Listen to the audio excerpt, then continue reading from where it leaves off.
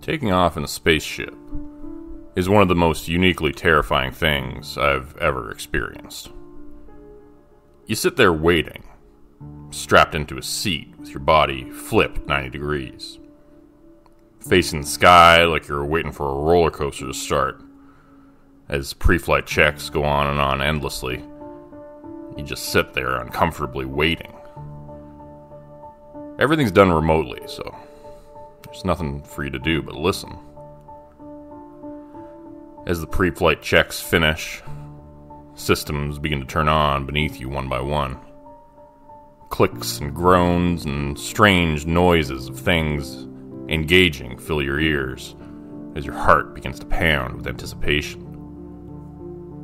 It feels like a giant creature is waking up beneath you. Then the countdown begins. Once you hear the word 0, it's hard to think of anything else. Your adrenaline takes over as a rumbling roar begins to reverberate the entire ship, and your body with it. You feel like you're being lifted off into air, and then a kick rattles you to your bones as the main engines engage. That's when things really start to get gnarly. The weight of the G-forces pressing down on your chest makes it difficult to breathe, as you shake like a paint can getting mixed at the hardware store. Your entire body feels so heavy it sinks back into the chair, and you feel like you weigh 1,000,000 billion pounds. And the next sensation is like a punch being driven into your gut and all over your entire body, refusing to release, not letting up. You feel as if your bones will break from the pressure, as if your heart will be flattened and your brain will melt. Then slowly, it begins to dissipate. It takes a few moments for you to realize, while you recover from what just happened, but it dawns on you suddenly. You feel different. You suddenly weigh nothing at all. The only thing preventing you from floating around the cabin is the straps holding you in place. The flight only lasts for a few minutes, so you can't really take those off, but you can imagine what it'd feel like if you did. Especially after all those times riding the vomit comet. I looked over at the billionaire's face to see him smiling wide. I don't want to see his name here. I'm afraid of the consequences if I do. Even more so after what happened. I'll just call him Jay. Looking out the window, I could see the earth far down below us, speeding past at high speeds. The sensation was surreal, and I couldn't help but join Jay in grinning wide as we watched the beautiful world spin by down below. The other passengers were equally as enchanted by the sight, and all of us sat silently, just taking it in. The blue planet passed by silently beneath us, blanketed in white clouds, which looked new and different from this angle. It felt like sacrilege to speak at that moment, as if we were in church during a prayer. But then something happened. Something unexpected. A loud pop. The sound surprised us all, and the ship began to shake with a slight tremor, as if it had been knocked slightly off course. I heard sirens and alarms begin to blare, lights were flashing, and ground control called up to us to see if we were okay. I didn't know how to reply. I looked around to see the other passengers were still recovering. Glancing around the cabin with terrified, wide eyes, every possible scenario of awful things that could happen ran through my mind. And I had no idea what to say to the people back at base. Were we okay? How was it possible for us to know? What if our oxygen levels were slowly dropping, or the pressure of the cabin was slowly increasing? Wasn't that what they were supposed to tell us? "We are fine," said Jay robotically, looking far more calm than the rest of us. I looked at his chest and saw a spot of blood there, about the size of a dime. "Turn off the alarms, please, ground control." The alarms died one by one, but some were still blaring loudly. A few lights were flashing. All of them. His voice was different than normal. The grin on his face was gone as well, replaced by a calm, flat effect that made him look completely stoic. "You're bleeding," I said to him, unsure of how that could have happened. "Are you sure you're okay?" He looked down at himself and touched the blood through his gloved hand, holding up his finger to inspect it. "I am bleeding. Thank you for letting me know. I will be fine." Ground control was in my ear, speaking rapidly. "Say again, who's bleeding? Is someone injured up there?" "Nothing to worry about," said Jay. "It is from a couple days ago, a small kitchen accident. The G-forces must have reopened the wound." "Is all stabilized? Life support systems are normal, yes?" "The ship may have been punctured by an MMOD. The hull is designed to withstand an event like this, so you should be alright for the rest of the trip if you want to continue," said the head flight technician at ground control, sounding nervous but clearly wanting to appease his billionaire boss. Everyone knew how much he'd been looking forward to this. A piece of space debris wasn't going to stop Jay. "We're good if you are," I said. The engineers back at base responded in the affirmative, and we continued our flight, landing a few minutes later. Nobody dared to question the boss when he said to continue the journey as planned. The rest of the flight was uneventful, Jay saying almost nothing, and simply sitting there with his hands folded on his lap. He wasn't even looking out the window anymore, strangely enough, as if he was suddenly tired of the view. The landing went as expected. We descended back to the ground smoothly in the landing pod and exited the craft to be greeted by company personnel.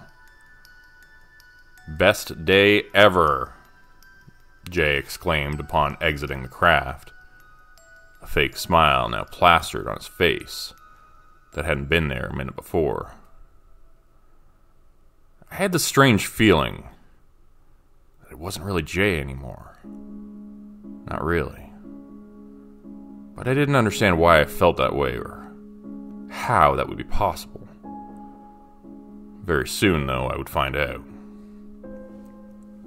A few days later, I got a call from his office, asking me to join him there for a meeting. He wanted to talk about our trip to space. His secretary said he wanted to reminisce. I reluctantly agreed.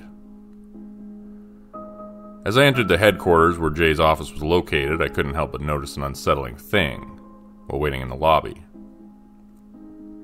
Everyone in the building had the same vacant look on their faces that Jay had had after the impact on the spacecraft.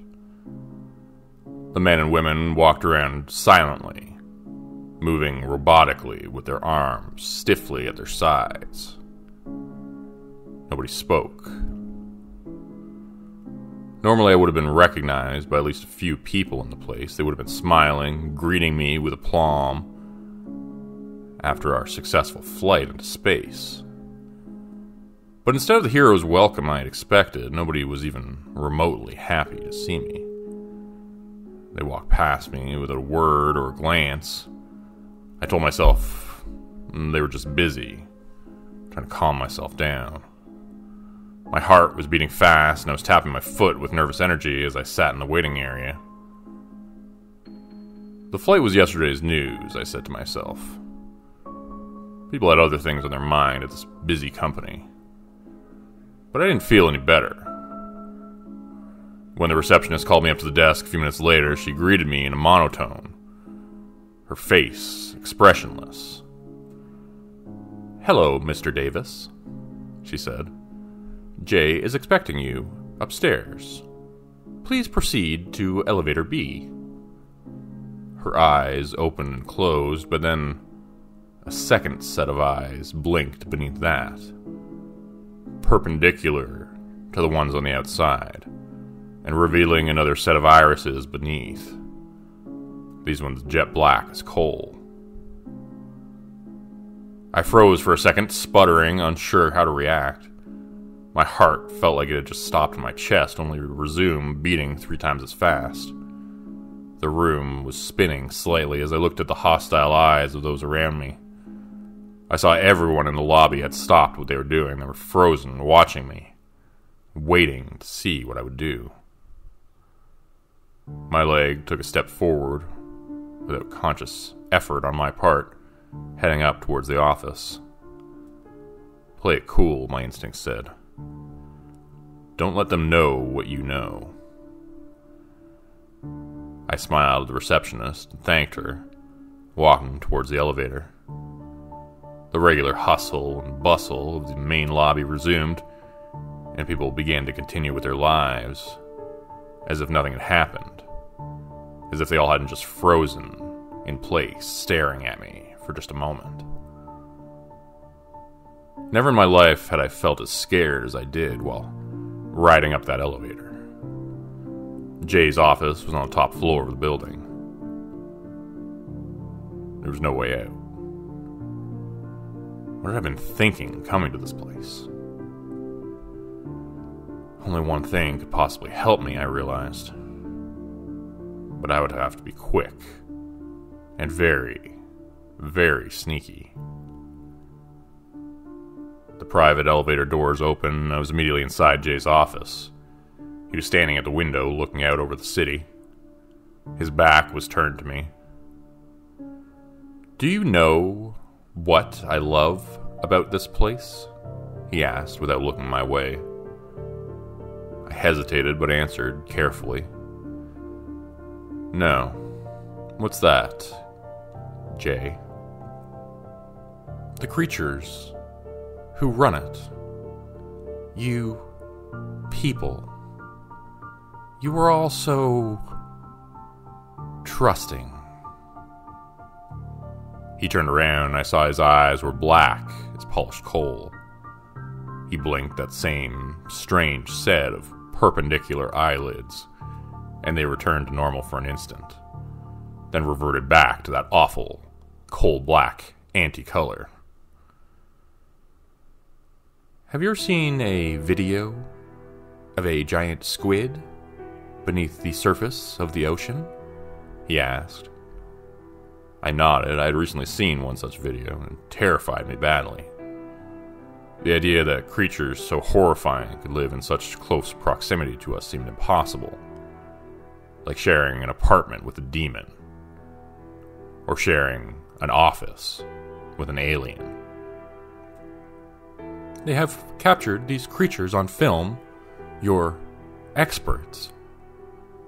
By mimicking a photoluminescent creature deep beneath the surface, in the pitch-black space down there, they can tantalize one, lure it from the darkness." "What do you mean, your experts? Who are you? What have you done to him? Where's Jay?" He ignored my question. I heard the elevator door shut behind me as he began to stride towards me purposefully. "Do you know what they look like, these giant squids, before they spread their tentacles outward and expand into the beautiful, deadly creatures that they are?" I couldn't speak, could only stumble backwards, hitting the cold floor of the elevator door behind me. "They look like bullets shot from a gun, flying through the ocean at impossible speeds. They compress themselves down and fly through the water like projectiles, just like we do. You want to know what we are? We are the alpha predators of deep space. Great white sharks. No. The giant squids of the ocean of space, made of dark matter, waiting for someone to come by. Drawn in occasionally by the light, before retreating into the blackness again. My plan had completely fled from my mind for an instant, but I then remembered the phone in my hand, recording everything from up my sleeve. The camera was just poking out at the cuff, taking a recording of what I was seeing. "You humans think you are so clever," he said, whipping a tentacle towards me which came from nowhere. It snatched up my phone easily, and he took it in his hand, then deleted the video I'd been secretly recording a second later. "Who do you think will really believe you? It doesn't matter what you do. We are here now. You saw them downstairs. We are taking over. The planet will be ours soon. There is nothing you can do but submit, just like they did." I was pressing the elevator's down button behind me as I spoke, tentacles now ripping holes in his suit and popping out and revealing themselves like Dr. Octopus. The thrashing limbs were dark purple like bruises, over 20 feet long, covered in suckers which looked to contain sharp teeth within them. Take my word for it, joining them is the best thing I ever did. All you have to do is let me help you, like they helped me. It sounded like Jay's voice talking now, only it was sly, manipulative sounding. Still, it was the closest thing to him I had seen or heard since that day of the impact on the space shuttle. "Jay, listen to me. You have to snap out of it. You have to fight that thing. This isn't you." His eyes blinked sideways again, revealing that awful blackness once more, like looking at a nightmare. "Oh, but it is. This is me now, and soon you will be one of us. Submit. Surrender. Give in. Become one of the brood." A tentacle snapped outward suddenly in my direction, whipping my hand painfully just as the elevator door opened. I stumbled backwards into it, hitting the button for the ground floor. Jay didn't try to stop me, he just watched me go, smiling. The tentacles retreated back into his sides. He waved at me playfully as the elevator door closed. The employees downstairs didn't try to stop me when I left the building. Everyone watched silently, standing still like a pack of wild dogs whose territory had been entered, just daring me to try something. By the time I got home, I knew I didn't have much time left. The place on my hand where the tentacle got me. It has a 3-pronged hole punched into it now, like a radioactive symbol. That's what I am, I guess, now. Radioactive. I'll hide out here in my house for as long as I can. There's not much else I can do aside from telling my story and waiting for the transformation. Maybe if I post it here, he won't find a way to take it down. He certainly got rid of it everywhere else I've tried to share this. I can feel the seeds he planted in my hand like leeches or slugs. The things beneath my flesh are crawling, moving up my wrist, burrowing a path towards my heart by the looks of it. They're moving slowly but steadily in that direction like a Bugs Bunny cartoon in slow motion. They're burrowing along my forearm as I type this. I get the feeling once they reach my heart or my brain, wherever they're headed, that will be the end of my conscious thoughts. I won't be me anymore, I'll be them. Whatever they are. There isn't much I can do except try to warn you. They're already here. They're coming for you all. They have a powerful leader with unlimited resources at his disposal. Be careful of the people with the opal eyes.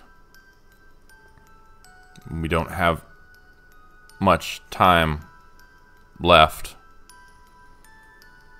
Don't say I didn't warn you.